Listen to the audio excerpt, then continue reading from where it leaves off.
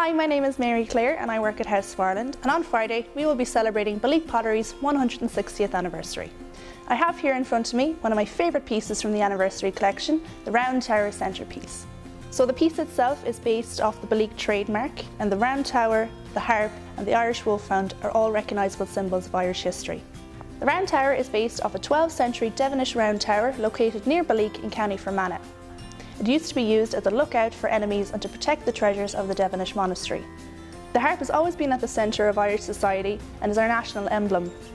The Irish wolfhound is an important part of Ireland and Irish mythology, and there are Irish myths about Fionn McCool and his two beloved Irish wolfhounds. The piece also has ivy and shamrocks hand painted on the tower.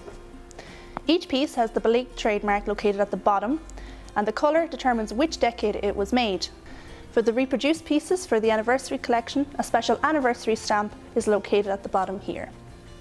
I hope you enjoyed the story behind my favourite piece from the 160th anniversary collection.